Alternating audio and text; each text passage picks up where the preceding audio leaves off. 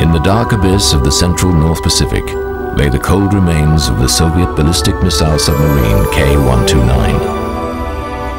I cannot think of any other achievement that ranks with what was accomplished.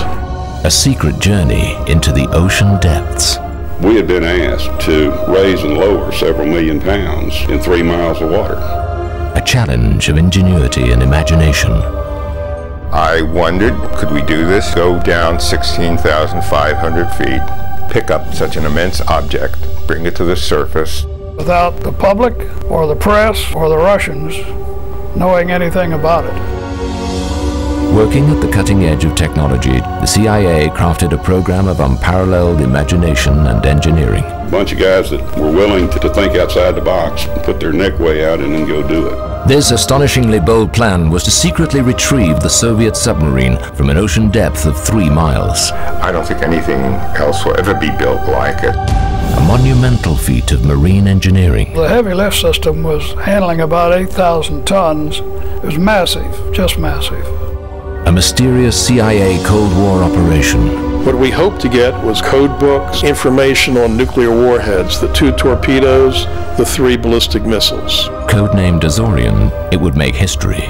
The Russians couldn't say they didn't know what we were doing. They watched everything we did.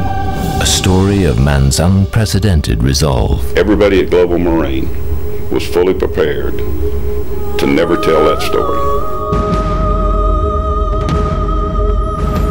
In the early hours of Sunday morning, after 4 days of complicated system checks, the capture vehicle was finally ready for its epic dive. I think we were all in a life raft together. It was just, let's get it on. Azorian, the remarkable story of the raising of the K-129. When we started those operations, we were nervous because this is what we were hired to do, to get this thing down there and bring it back up. Everybody's well enough prepared, and I think everybody was eager to get going with the job.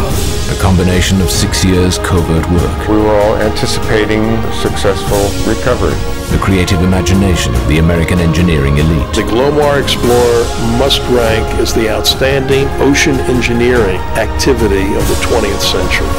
And over $350 million of government investment. This is the first time that the wreck and final resting place of the K-129 has ever been seen. Now, after more than 3 decades of secrecy, this incredible story can finally be told by the men who were there that made it happen. Can't wait to get to the bottom. Azorian, the remarkable story of the raising of the K-129.